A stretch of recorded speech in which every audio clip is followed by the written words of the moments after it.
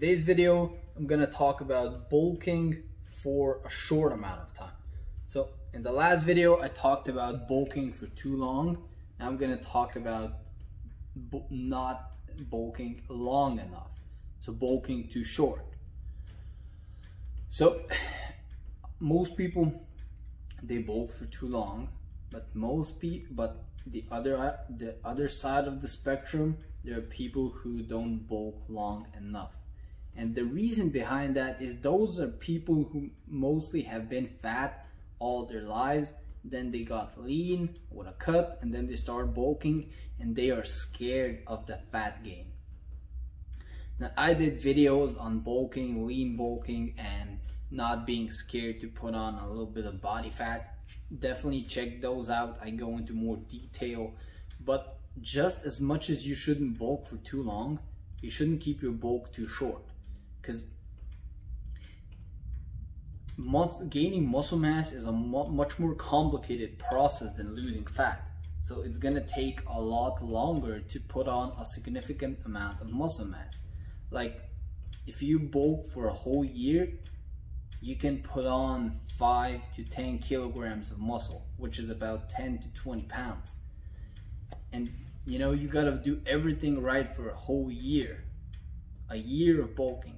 And a lot of people are just scared about putting on body fat. And this is the solution. Just bulk. But don't dirty bulk, guys. Do a lean, clean bulk. Clean, healthy foods. Adding in a few cheat meals a week. Only 200 to 300 calories over maintenance. And just do that for a year. And you're not gonna gain more body fat than probably 10 to 15 pounds. And that's in a whole year. And after that, you're gonna cut, and to lose 10 to 15 pounds, that's gonna be about 10, 15 weeks, man. Even less, you know? About 10, 15 weeks, which is not that much, which is only about 3 months. So you should definitely do a lean bulk compared to a dirty bulk. That's the first solution. Good, only 200 to 300 calories over maintenance. And then you just have to accept the body fat, you know, because every time you gain weight, every time you put on muscle mass, every time you put on any type of weight, even if you're doing everything correctly, it's gonna be a mix of both muscle mass, body fat, and water weight. It's gonna be those three things mixed up in your weight gain. So how much of that is gonna be muscle? You know, if you're doing everything correctly, a large portion is gonna be muscle, a small portion is gonna be body fat, and a small portion is gonna be a water weight, okay? So the real solution is you just have to suck it up and just, you know, accept the body fat. Because it's not healthy and it's not good to be shredded all year. I did a video on that too, check it out. But you know, the optimal body fat to stay around for the whole year is about, you know, 12 to 15. You know, maybe let's say 10 to 15, okay? But under 10% body fat, it's not healthy to stay at that range all year long.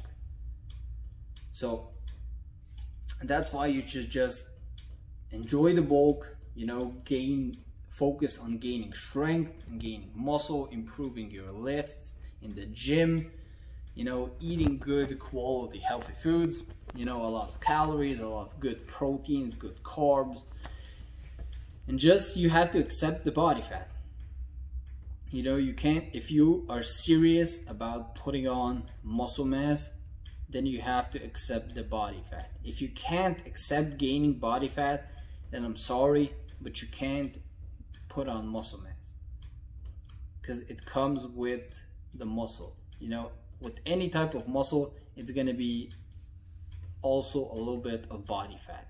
But if you do a lean bulk, you're gonna minimize that, so it's not gonna even be that significant at the end of the year. It's maybe gonna make you a little bit soft, maybe you're gonna lose your abs, but if you keep it lean, you're still gonna look good. You're still gonna look great after that year of bulking, because when you put on muscle mass, you're gonna look better. when you put on muscle, you look leaner and better. So that body fat is probably not gonna even be that significant. So that was it for this video, guys. Don't forget to like, leave a comment, and definitely subscribe. Peace out.